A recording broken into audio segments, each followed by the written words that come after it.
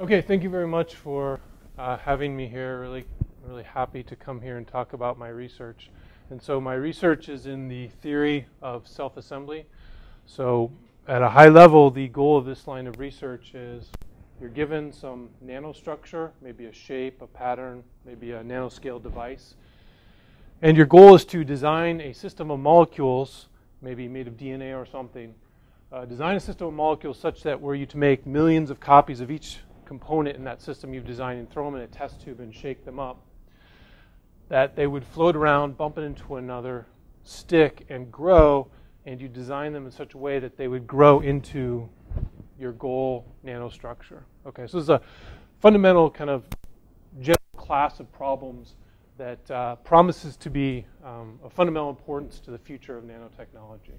Okay, so I'm a computer scientist, so and I design algorithms. That's my area of expertise. So how does this fit in with that? If you can think about this, an algorithm designer has a problem. They want to design an algorithm, and when you run it, it will produce some desired output. Here the output is a nanostructure, something you want to build. The program is a system of molecules that you carefully design. That is your molecular algorithm.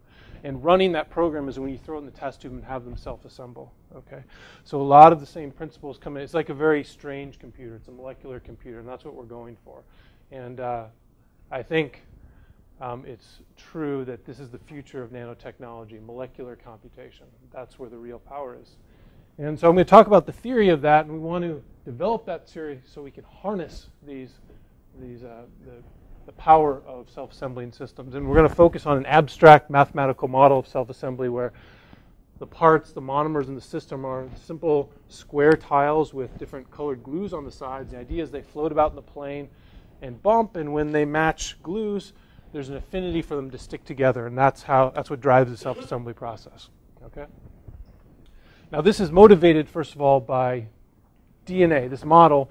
These tiles can be implemented with molecules of DNA. I'll talk about that in a second, but let me just kind of go in a little bit more about why we care about understanding self-assembly theory. Again, our idea is to design a system of molecules of DNA, throw them in a test tube, and then pull out a complex circuit that the DNA built for us. So it seems kind of weird and like, no.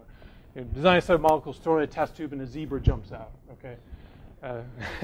So it's a kind of a weird type of problem. You might think, oh, that's crazy, but it's a little less crazy when you think of that.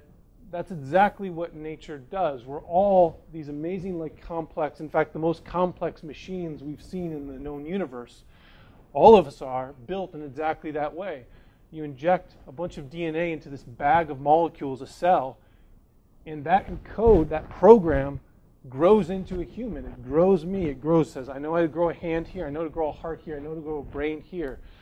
The ability of those molecules through self-assembly to figure that out is amazing. And the idea is we want to harness that power to control molecules and design them to build the things we want them to build. Okay, so that's kind of that's what we want to do. We understand this theory. We know it's powerful. There's many proofs of concept. We're just walking around.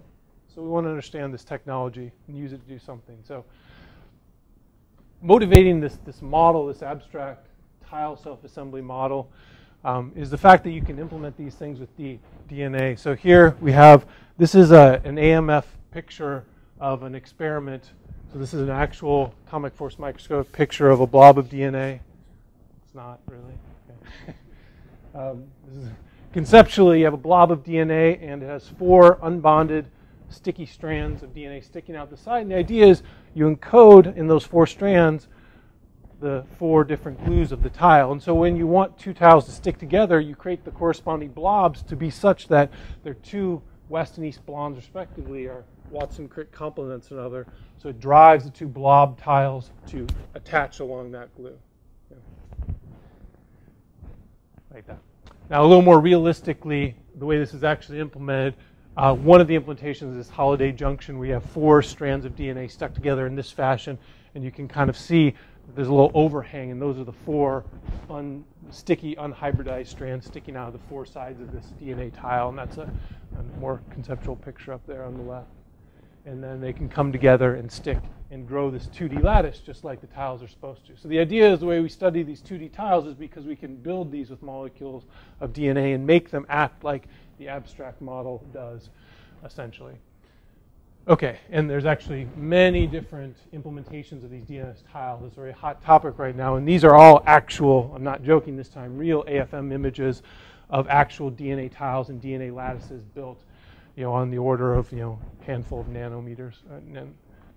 So, all right, so now our abstract problem is this. And this is what we're going to focus on. We're just going to do a real simply stated problem that has a surprisingly deep solution. That's what we're going to focus on. We don't have much time. The general problem is given an input shape like that. Our goal is to design a set of these tiles such that when you throw them in and let them bounce together, infinite copies of each type, they uniquely grow into that shape and then stop growing, can't grow anymore. That's our goal. And then we say that system will self-assemble that shape. Okay, that's where. And we ask ourselves some questions like, okay, how efficiently can I build that shape? So, I mean, I can build it, but how well can you build it? And the metric we're going to focus on is to build a target shape, I want to build it with the smallest number of distinct particles I can. So if I can build this shape with fewer distinct tile types than you can, then I have a better solution. That's how we're going to measure our efficiency. Does that make sense? Okay. So in this talk, we're going to focus on two very simple class of examples. We're going to self-assemble rectangles and squares. And that's all we have time for right now. But as simple as these shapes are to define, they have surprisingly deep solutions. We're going to talk about that now. Okay, so a little background self-assembly. Now we're going to formally tell you what the model is, how this tile self-assembly model works, and then we're going to move on to our two examples, squares and rectangles. Okay? So first of all, this tile self-assembly model. Formally, there's some math, but here's the idea. This is a tile system. It consists of a set of tile types up there. There's 6 of them. And each glue, all these different colors, are assigned a strength, an integer strength. So some of them have strength 2, some of them have strength 1. Okay? And then there's this parameter T called the temperature of the system, 2 in this case. And what that says is for things to come together and stick, they have to have at least a strength 2 or greater bond. Otherwise, it's just, the temperature's too high for them to stick. That make sense? Okay. So, got these tiles, we've got the strength of the glues, and we have this threshold that they need to overcome to stick together. Now, the way self-assembly starts is one of these tiles is known as the seed. It's kind of the starting point. And we say, imagine infinite copies of all those guys in the tile set floating around, bumping into the seed, and if they have enough strength, they'll stick. So one thing that could happen is that tie could bump into the seed, and yellow has strength 2 that meets or exceeds the temperature of 2. So that could stick. C could stick because red also has strength 2. And so could D and B because green and blue have strength 2. Okay? Now the white and pink glue each only have strength 1, which is not enough on its own. But once we have this corner built, this guy can go here because it gets 1 from both the pink and the white for a total of strength 2. So you get this cooperative binding effect, which turns out to be a very powerful aspect of this model that allows us to do very tricky stuff. Okay? And remember, we have infinite copies of all these guys, so the X can now also go here, here, and here. And it can't keep growing because, again, pink or white alone are not enough. So you can see nothing else can attach to this, so it stops growing. So this would constitute a solution to the problem of building a 3x3 square. So, okay, let's build a 3x3 square. This is a solution, and what's its efficiency? By our definition, this is a 6-tile solution. Okay? So we can build a 3x3 square with 6 tiles. Now you can ask yourself, okay, can we do it with 5? Can we do it with 4? What's the true complexity? Can we beat this solution? More generally, we're going to ask asymptotically for very big n by n square, 100 by 100, 1,000 by 1,000 square. What is the complexity of building that square? Do we need 1,000 tiles? Do we need 1,000 squared tiles? Can we get by with a lot more than that? That's a question we want to ask. Yes? So is this the type of self-assembly they're using to build organs these days? Am I on track? So this type of self-assembly is right now, I would call this algorithmic self-assembly, the stuff we're going to talk about. Extremely powerful in principle. As of yet, there's no current implementation that doesn't overcome acceptable error rate where we could use it to build substantial things. So the hope is that the belief that this is going to be key in the future, but there's some key obstacles that need to come over before this can be used. But very powerful in principle. But right now, the type of self-assembly nanotechnology being done is substantially less sophisticated in that the molecules really aren't doing any sophisticated computation to solve their problem. In principle, they can, and we know that they do by the fact that we all exist.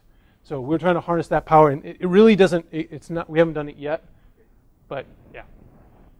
All right, so we want to build squares, rectangles. Now we're going to focus on building shapes. So let's focus now on rectangles, and we're going to start the simplest example. Okay? But keep in mind that square. That's what we're going for, squares, how efficiently. But let's start with rectangles. Start with the simplest one, a line, a 1x(n) line.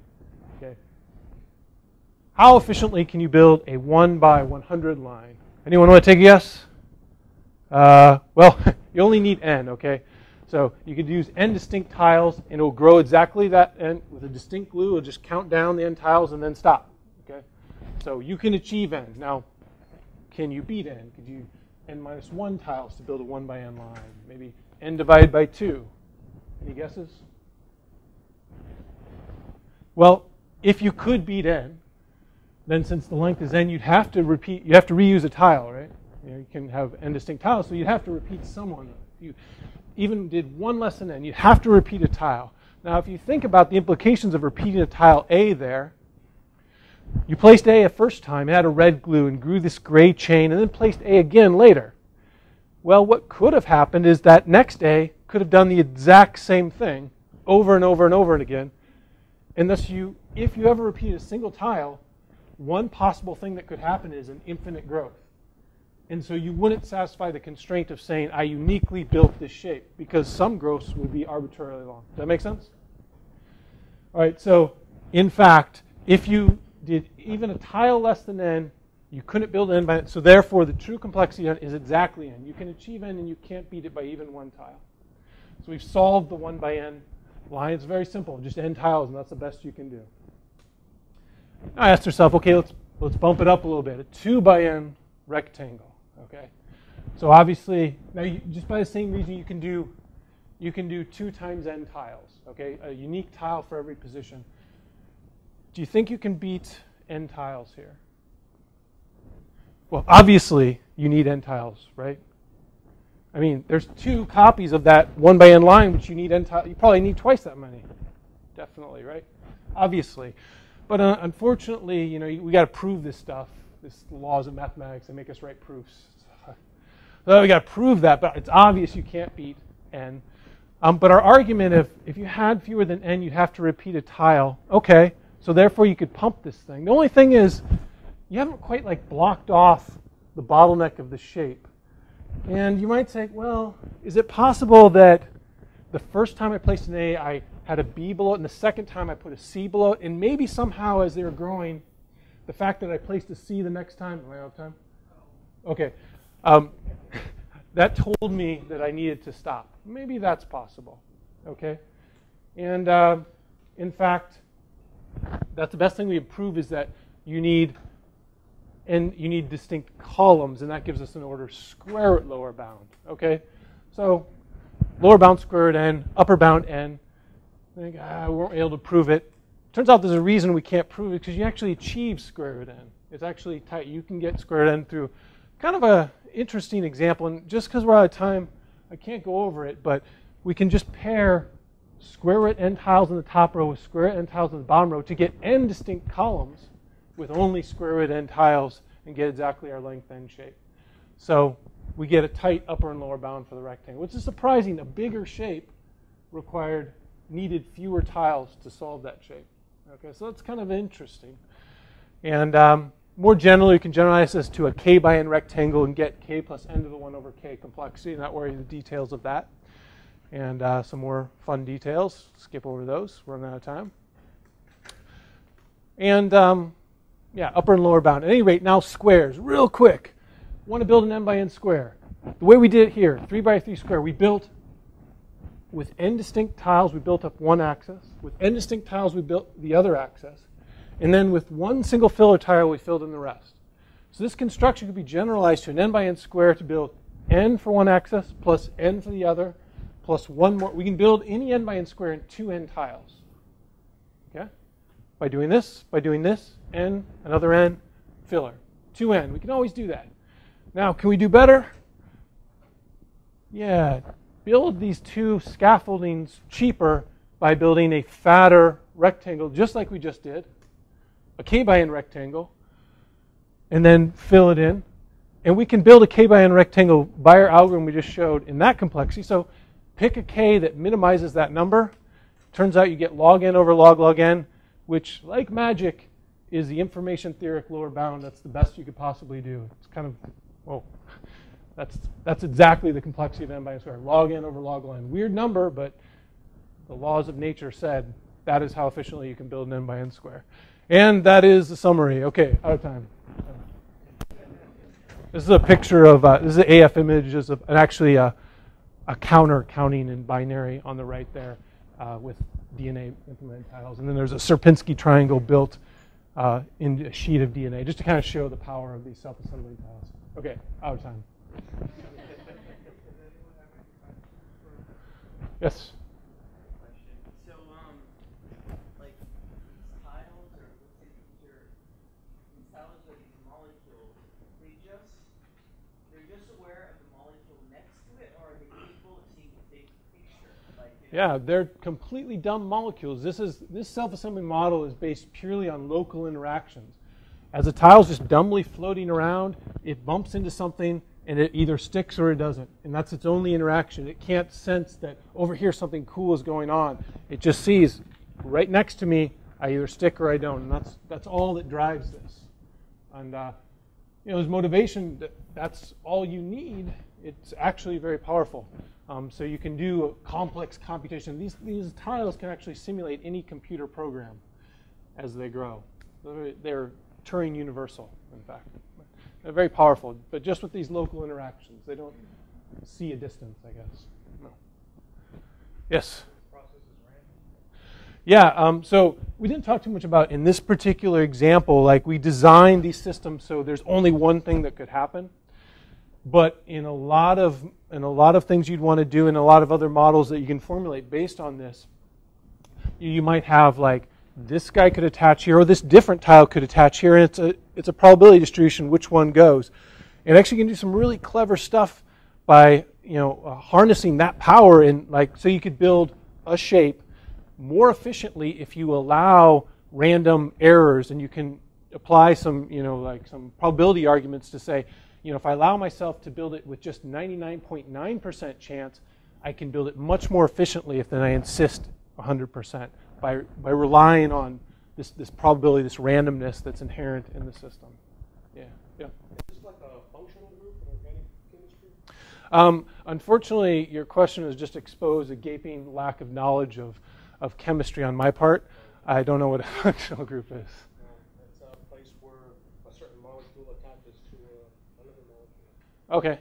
I don't know. There may be some connection there. Also, yeah. do your algorithms would they work for inorganic molecules? Because I seem to recall back in the 90s, someone had developed a self-replicating molecule based on chlorine.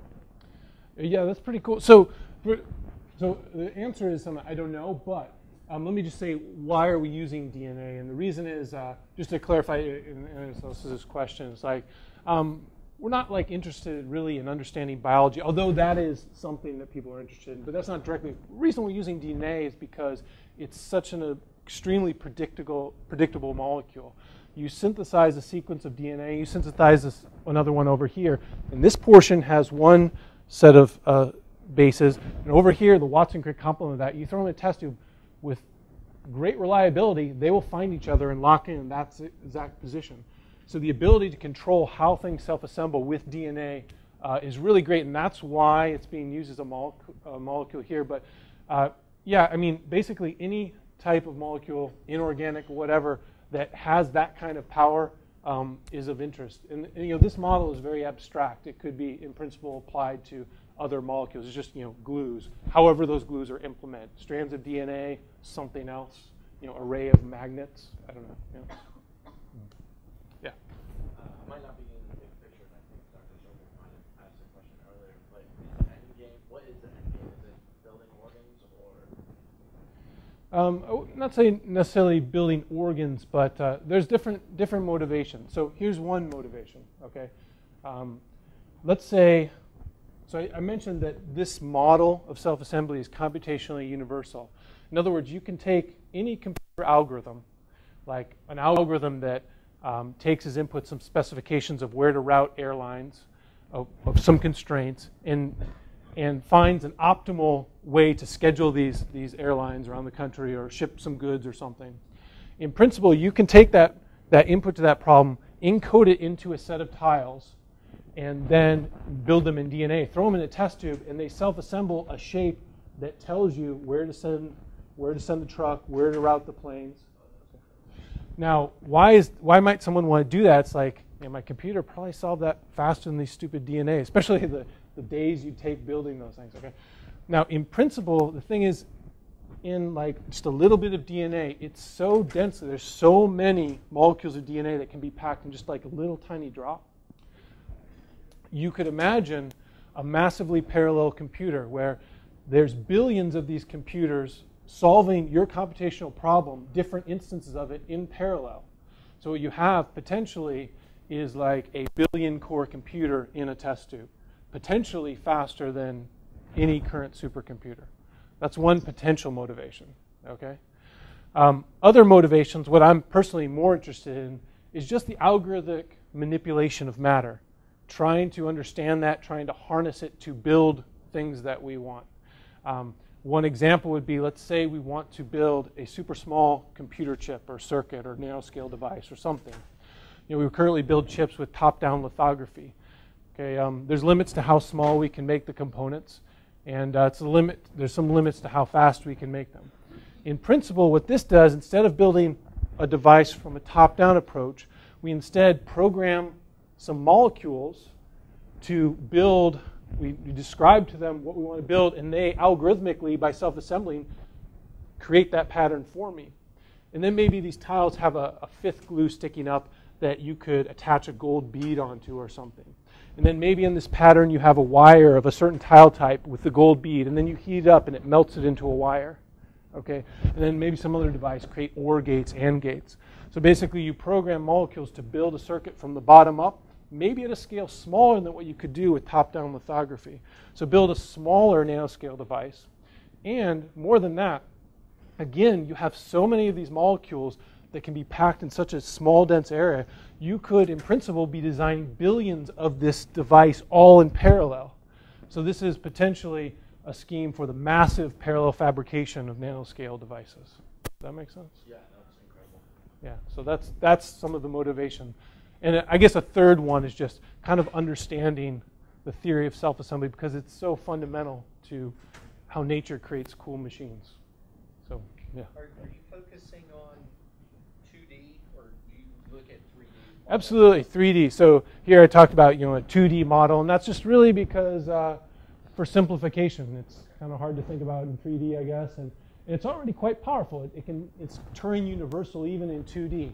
But interesting things actually happen in 3D, and certainly if you're, say, building scaffolding to build a 3D structure, you need 3D tiles. And does that extend to say that you can use other shapes like honeycomb or geodetic? Absolutely, and people do exactly that. Yeah, so there's actually a bunch of different primitive, basic proposals for the DNA tile, triangular tile, a hexagon, a 3D thing.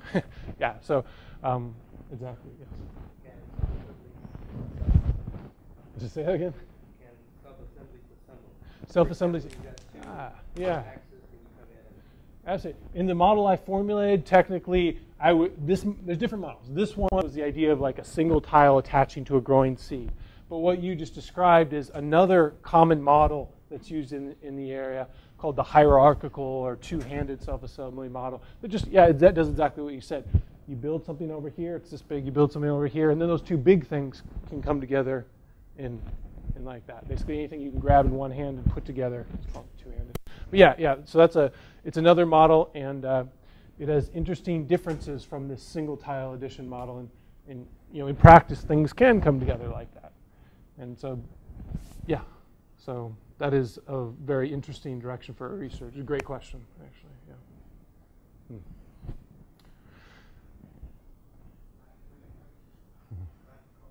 Last call. Thank you very much. Thank you.